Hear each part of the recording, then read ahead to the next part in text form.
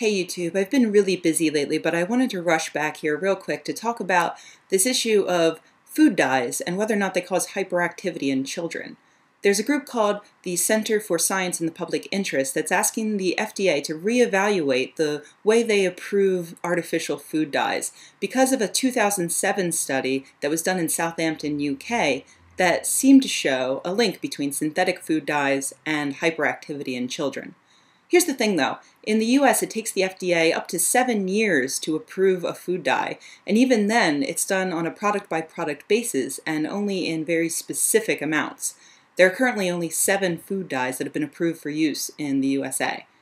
Also, the Southampton study didn't control for a lot of factors, including children's socioeconomic status, which is kind of a big deal because that can severely impact how good a kid's diet is in the first place. So there's a very good chance that the hyperactivity that we're seeing had more to do with just poor diet rather than what color that diet happened to be. Keith Ayub, the director of the nutrition clinic at the Children's Evaluation and Rehab Center at Albert Einstein College of Medicine, looked at the Southampton study's results, and when they were controlled for socioeconomic factors, gender, and education, he found that they showed 3-year-olds were actually less hyperactive after eating the food dye, and 8- and 9-year-olds needed a megadose before they showed any effect at all. Also, every other study that's ever been done has failed to show a link between food dye and hyperactivity. So please, can we stop trying to ban one of the best things about food? I'm sorry, but if you want your kids to eat boring colored junk food, that's fine. But there's just no reason to stop me, a full-grown adult, from dyeing my cake in rainbow colors and then eating it for breakfast. Because that's one of the awesomest things about being an adult. You can eat rainbow cake for breakfast and nobody's going to stop you. Unless the killjoys at the Center for Science in the Public Interest have their way. So anyway, that's that. And I wanted to apologize for being absent the last week. I've been really busy planning for SkepchickCon, which is our annual conference that's happening in Minneapolis, June 30th to July 3rd. It's a small part of a larger convention called Convergence, which is a big sci-fi con that's a lot of fun. We enjoy it each year.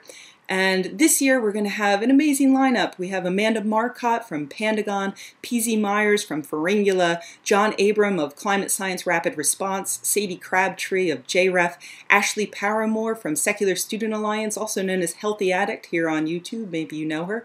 Plus there's going to be a ton of Skepchick contributors, plus of course me. So you should definitely come, and even if you can't come, you can still help us out because we are fundraising.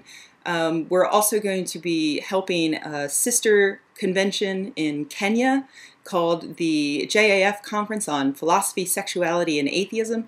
Did you know that in Kenya you can actually get gay married?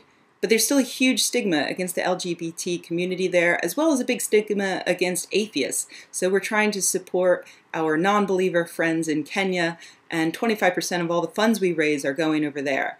So you can find out more and donate at events.skepchick.org. Also, I wanted to do something special for my YouTube audience. If you happen to have some bucks laying around and you want to throw them our way, then we'd really appreciate it. And if you donate $50 or more, I am going to hand make you a button, also known as a badge in the UK.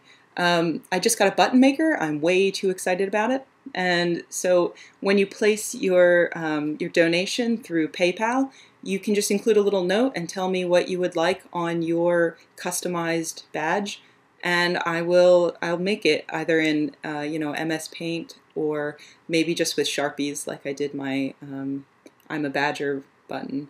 And if I'm not very good at drawing whatever you've requested, I'll just write it on there like I've done with this. So yeah, it won't be good, but you know what you're getting.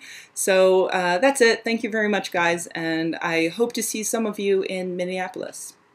Oh, wait, and for the rest of you, if you happen to be on the East Coast, next week is NECSS. There's a link down there for info on if you want to come and see a live show of The Skeptic's Guide to the Universe in New York City. It's going to be awesome, so maybe I'll see you there. Bye.